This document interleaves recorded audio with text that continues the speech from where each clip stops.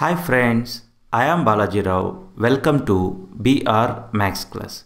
In previous classes, we learned the proofs of sin 90 degrees minus theta, cos 90 degrees minus theta, tan 90 degrees minus theta, and sin 90 degrees plus theta, cos 90 degrees plus theta, tan 90 degrees plus theta, and sin 180 degrees minus theta, cos 180 degrees minus theta, tan 180 degrees minus theta, and sin 180 degrees plus theta, cos 180 degrees plus theta, tan 180 degrees plus theta. All those proofs we learned in previous classes.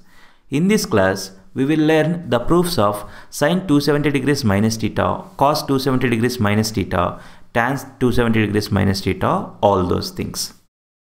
Now, you observe this diagram. Initially, I considered a circle with center O and radius R. You observe the initial ray OA. This is the initial ray OA. I rotated OA through an angle theta such that the ray OP is formed. I considered the point P as x comma y. Then the six trigonometric functions are defined as follows. Sin theta is y coordinate of the point divided by radius of the circle. Cos theta is defined as x coordinate of the point divided by radius of the circle. Tan theta is defined as y coordinate of the point divided by x coordinate of the point. Like that, all six trigonometric functions are defined. Now, it is important we must get the coordinates of point M to find sin 270 degrees minus theta. To get the coordinates of point M, you must know the coordinates of point R. To get the coordinates of point R, you must know coordinates of point P dash. This we already discussed in previous classes. If you want, you please check that videos, or else I given some information here. You can understand this easily. P dash is in first quadrant, that's why it is y comma x. R is in second quadrant. In second quadrant, we know that x coordinate is negative. That means this will become minus y comma x. I hope you are understanding. If the point P dash is y comma x, then the point R is minus y comma x. If the point R we know, then we can write the point M. Please try to understand. If I draw the vertical line, this R and M lies on the same line. So if you know the point R, you can find out what is point M because both the points are on the circle. This point M is in third quadrant. In third quadrant, both coordinates are negative. That means what are the coordinates of M? By seeing coordinates of R, I am writing here.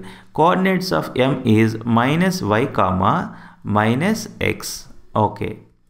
Now, you see here. Now we got the coordinates of M. What is the angle made by OM with x-axis?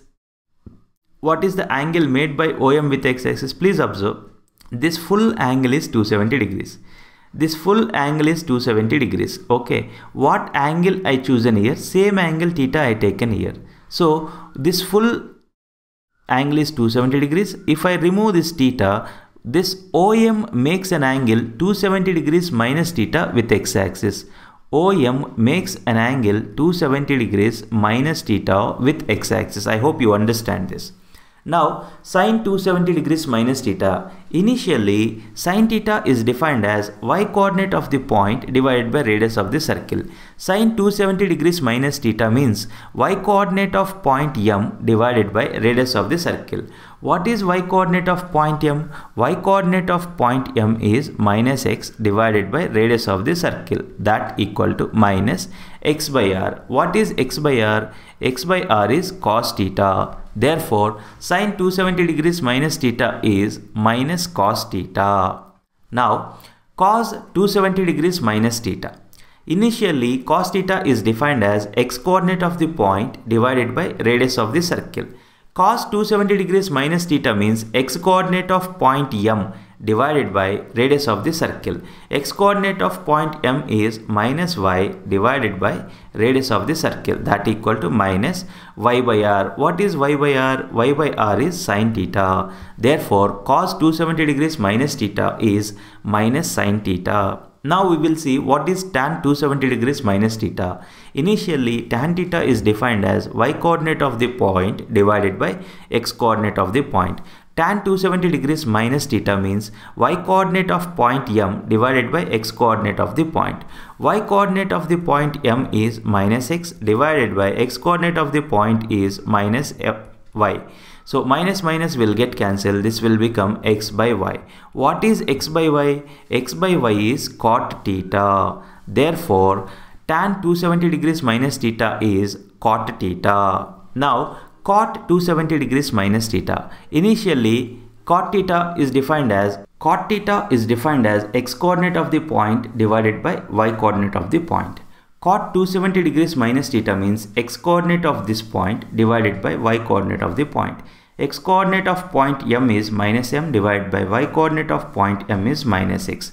Here minus minus will get cancelled. You will get y by x.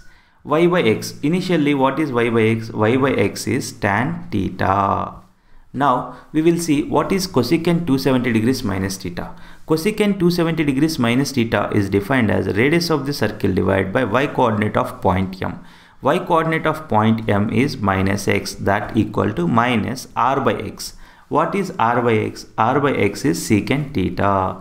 Therefore, cosecant 270 degrees minus theta is minus secant theta.